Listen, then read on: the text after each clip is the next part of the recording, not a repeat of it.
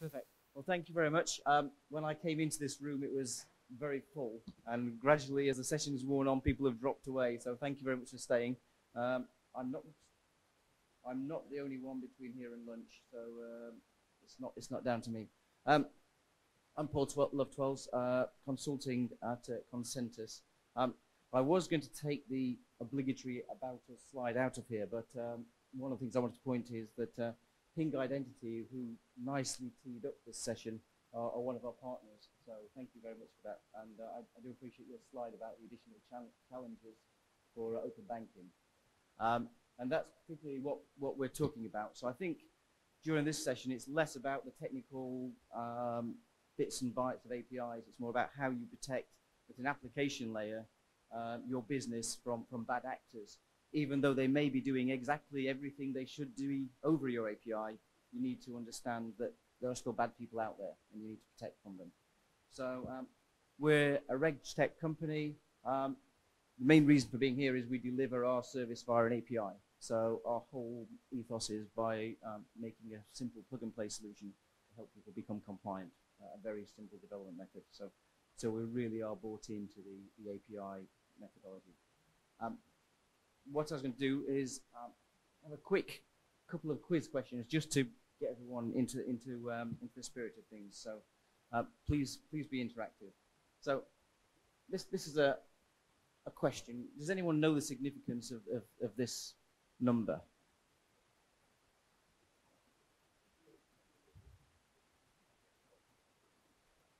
Exactly. So yes. So PSD2, when it needs to be, it is now live. Literally, it is now live. So anyone who hasn't adopted this is non-compliant. You know, and we're not in the business of telling people they need to be. They should now be. And there's in the UK, the FCA have given people a 6-month adjustment period, but literally that is an adjustment period, not a delay to the timescale. The timescale is we are live. If you saw the opening plenary from Gavin this morning, he did a much better job of describing the issues around PSD2. So I'm not going to go anywhere near trying to replicate that. But thank you for spotting the issue. Does anyone know the significance of these numbers? Okay. So if you monitor open banking statistics in the UK, you'll see that these are the number of API calls and the growth rate over the last year. So this time last year, there was a very small number of uptake, obviously because the ecosystem wasn't properly live. But over the last couple of months, the numbers really are motoring. We're seeing 135. This month, it's over 150 million calls every month, and that's with a very low uptake of consumers with their banks. So just imagine once PSD2 starts to be used, and the adoption rates by customers grow, the numbers really are going to be huge. And this is just the UK. It's not even going near Europe. At the moment, Europe is about 12 months behind the UK. So we had a head start. We started with open banking invitation. PSD2's on a slightly different track in Europe. They're a little bit behind, but a much bigger market. So I think when they become on stream, these numbers are going to be dwarfed. So I have one more set of numbers, and then I'll get on to talk about the interesting stuff. Any guesses? Does this mean anything to anybody? Okay. So these are, in fact, the number of TPPs that are currently out there, starting to look at banks for data. So Gavin talked about all of these people, the people who are going to bank accounts. In effect, we as consumers, we give these people our consent to go and ask the banks for our data on our behalf. So there's 90 currently in the UK. There's about 220 across Europe. But there's 300 just in the UK going through the process of authorization. In Europe, the numbers are, I would say they're bigger, but even then they're still slightly delayed because they're this 12 months behind. So the numbers are going to be huge. And there's a bit of a geographic uneven split. So the largest player in the market is in the UK, but we're seeing them pretty much everywhere. This chart shows, interestingly, 0 in Poland. And when my colleague presented this at a conference last week, he was informed, actually, no, there are TPPs now in Poland. They're just starting to go through the process and being confirmed. So it's a complete moving picture. Okay, so, I see, the last question.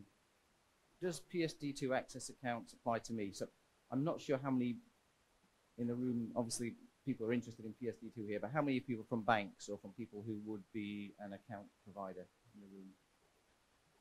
1, 2, okay. So do you think PSD2 applies to you? Okay.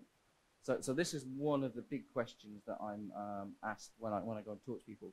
There's a lot of people who aren't there yet, despite the fact that they should be, the deadline's passed. They're putting their head in the sand. They're saying, well, it probably doesn't apply to me.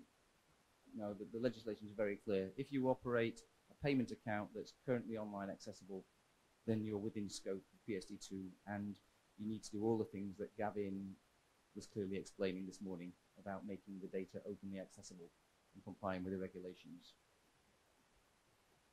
So, what does this mean? And this is where we start to talk about APIs. So, thank you for your patience. I think this is the first slide that's got API actually written on it. So, on your left-hand side is, in effect, the traditional way of accessing accounts. So, currently, your end customers, they go to your mobile application, the bank's mobile application, or their website. They log in, they use whatever access tokens we've just been here, whether it's password, credentials, increasingly biometric on the mobile phone, and they go straight into the bank. Everything's nice, easy, controlled, managed. All of that security is all in place. You know who your customer is, and it's a closed loop. Everything's fine. In the brave new world, we have this new PSD2 open access. These 300 new players, these 220 TPPs across Europe, suddenly they now have the right to come and ask the bank for their customers' data. And the provision of PSD2 has put this new interface in place. So whether that is an API, the legislation, as Gavin said this morning, doesn't mention API anywhere in it. It's strongly recommended that people adopt APIs, but there is also an option for using a modified customer interface, or in effect screen scraping, but with some enhanced security. But whichever option you take, you as a bank cannot deny any authorized third-party access into your platform, because that's mandated in the regulations. So what does the bank, financial institution, need to do? Well, firstly, obviously, they need to grant access. And we said whether that's an API or it's a modified customer interface or something. And there are lots of standards around that. We've heard of UK Open Banking, Berlin Group, STET in France. Or you can make your own standard. So some of the big people like Stripe, PayPal, they've had APIs for a long time. So they can, in effect, reuse those. But they need to put around it some authentication, some identification. So it's key under these regulations that the third parties coming in, you as the bank, you need to know exactly who that is and ensure that that third party is a regulated entity. Hopefully everyone was in the talk from Gavin this morning, because I'm relying on that rather than repeating it. But the onus is you can only provide information to regulated third parties. If you give this information to someone who isn't a regulated third party, then you're breaching PSD2, you're breaching GDPR, all your duties as a bank to take due diligence, care of your data. Just because someone walks up with a key doesn't mean you let them in your house. You need to know they are actually who they're meant to be. The third part in PSD2 talks about strong customer authentication. I'm not going to dwell on that because we could be here all day. So, who is aware of APIdays certificates? Okay, perfect. That's about half. Who after reading the last Q&A from the EBA, thinks that just checking an EIDAS certificate is entirely sufficient and all you need to do to validate a TPP.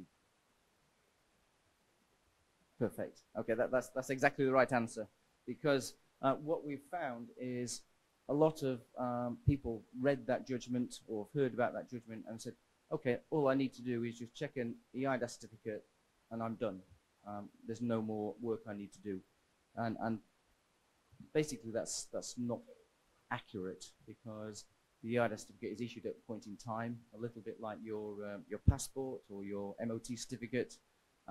The only way you can actually just check that that is a valid permission is to actually check that that is still a regulated entity. So your MOT certificate, is the car still reliable?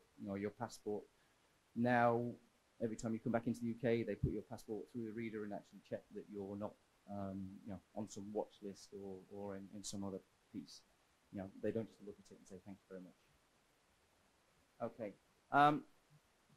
I'll not dwell on this, but this talks about those two options I talked about earlier. But the key thing is, whichever option, whether you're using an API or this modified customer interface, you need to check that the TPP is identifying themselves properly with an EIDAS certificate. You need to ensure that they are still regulated by checking their regulatory status. And the third thing is then around issuing access tokens for ongoing consent. And that's the sort of thing that my colleagues from Ping talked about. It's about that ongoing access. And once you've admitted someone, you need to know who they are. So the third part, I think everyone does that, and you do that already in the direct model. The other two are new things around when you're talking to TPPs. So let me just try and summarize the issues. So in terms of working out, so your consumer is instructing a TPP through a mobile app or whatever. They're coming into your bank to try and validate that this TPP is who they say they are. There's a lot of issues. You've got multiple databases. Well, sorry. First of all, the QTSP, the EIDAS certificate is issued by one of 70 QTSPs across Europe. Currently, there's around 12 or 13 that are doing these financial EIDAS certificates, but that number is going to grow as the market matures. So you've got a large number of entities issuing certificates. You've got 31 national regulatory authorities across Europe that you need to go and check with.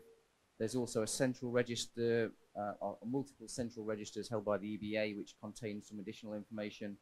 And then there's multiple different schemas, like Berlin Group, which bring some different requirements. So there's a whole range of different data sources. But on top of that, there's the issue of how do you do that? So I'm just trying to read it from here so I can make it sensible. As Ping said, there is no direct relationship between the TPP and you, so you have to let anybody in. So you've no prior knowledge. So you do have to make sure you check this thoroughly. But the liability sits with you as the bank. So if a TPP asks you to make a payment on your customer's behalf, you're the one who's putting the money onto faster payments and sending it off to someone else. It's your liability. Gavin talked about data at rest in the AISP model, and I think that's a slightly different position. But if you've given the data to somebody who isn't authorized, you're still liable for a disclosure under GDPR. But in a fraud case, the money, if people are going after the money through the PISP model, then you're the one who's giving the money away. So we really do need to know who it is. But there are other issues. There's things like passporting. These TPPs we've seen in Poland. There's a Lithuanian TPP that's being passported into Poland. So it's not a Polish entity. It's a Lithuanian entity that's passported in. And the same is happening in the UK. We are a slightly more mature market there, I think. You've got a duty of care, this is GDPR. But all of these things, it's about being scalable. We've seen the growth in volumes. How do you build a scalable solution? And how do you build an operationally sustainable model? it's fine at the moment as we see volumes. Although they're big, they're still early stages, and people are thinking they can manage with you know, some desk checking or you know, an interim solution, a workaround solution.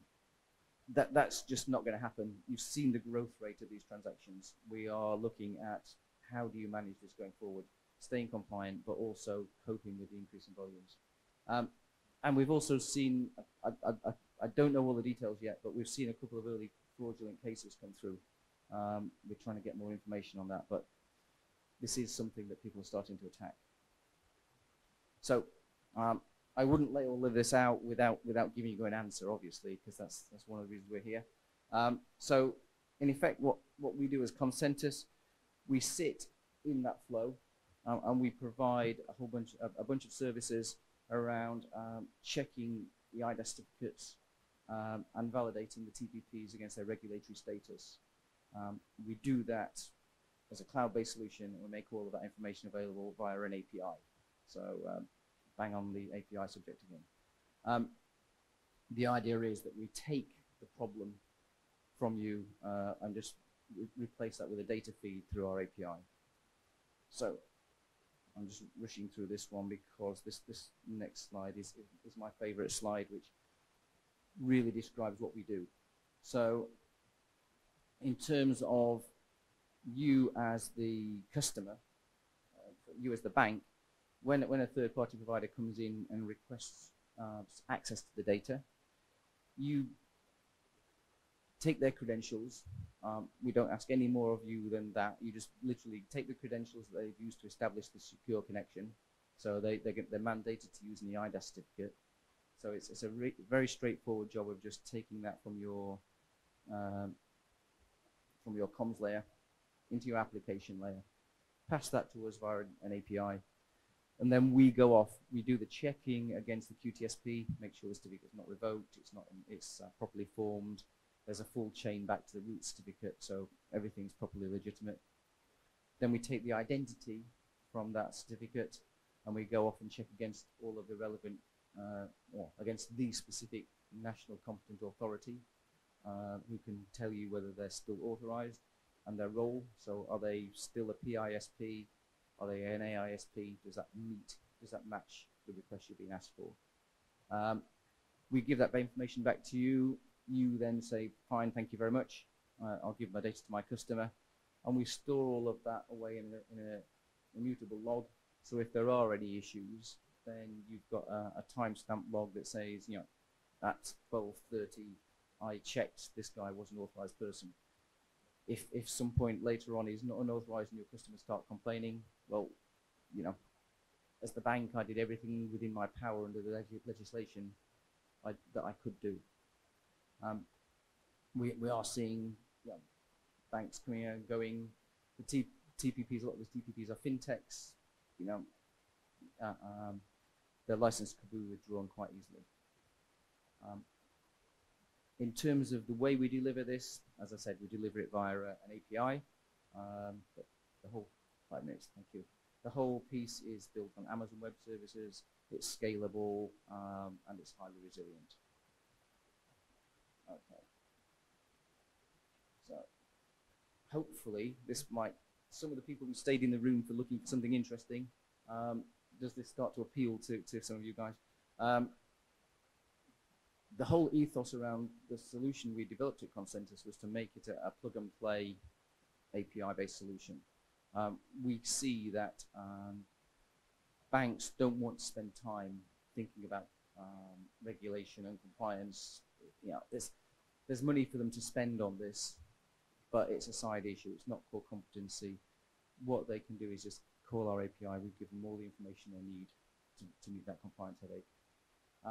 What we do to support that, we've got documentation, we've got a Swagger site on our portal, the sandbox is fully available, and from our current customers, literally they can test in a couple of hours and be live within a week. If they've got the internal pressure to do that, it's very easy to do that. Not everyone has the same drivers, but the ones that are keen to get live very quickly, we can very much support that. So, has that changed? Okay. So, why use Konsentus? And I guess this is, you know, I'm summing up now. So, we have a comprehensive solution. So, there are other people who do similar things to us, but not in such a comprehensive way. Nobody's checking both the certificates and the full regulatory status via an API. So I think at the moment we're a unique solution for that. We take away all the complexity. So all of that stuff you don't need to worry about. And it's not a static picture. You know, we've got a team, the development team are in Reading, but we have people who are specifically looking at all of the different competent authorities every day, looking for updates, working through as they change their process, we're adjusting our process. So it is a bit of a maintenance nightmare. So we've done this stuff once and taken away all the complexity from you.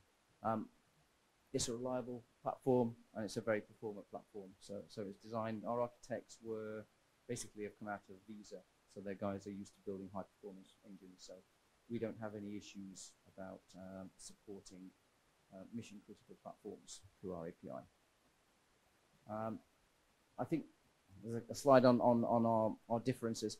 The biggest thing, and this comes back to this is a business slide rather than a technical slide, but the biggest thing for me is it's about the risk transfer. So we take liability for the data we provide. So if you've used our service, we give you the data, we warrant the data. If there are any issues, then we've got indemnity cover to make sure everything's put right. That helps. That means then you can rely on that data. It means you can use that in your risk mitigation. You can use that in your fraud prevention strategies. And as I said, it's quick to implement, which gives you speed to market, which saves you the trouble of building a project team internally.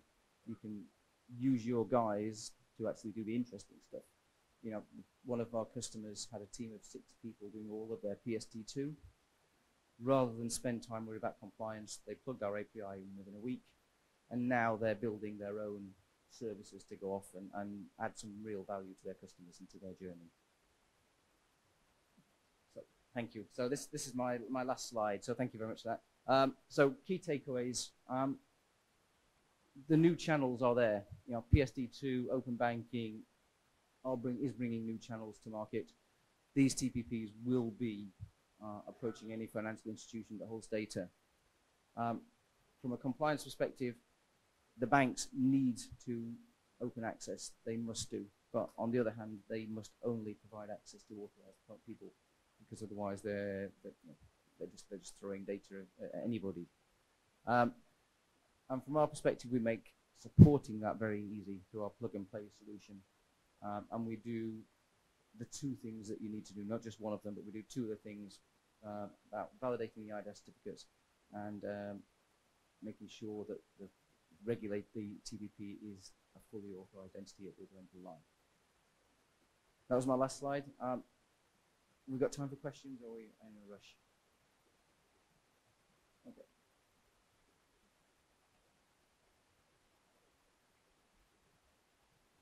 Oh, there's one.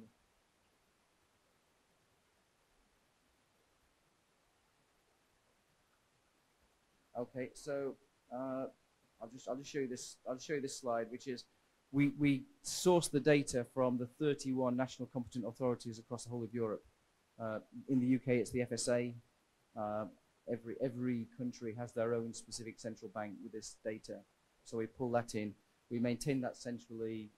We cleanse it and make it consistent, and we return that back to you, in a simple consumable API.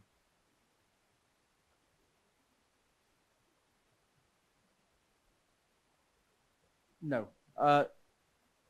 No, you don't need to be. Pardon?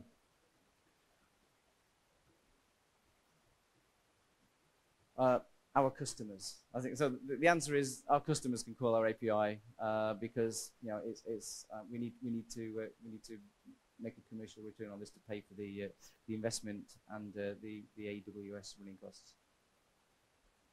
Thank you. Thank you.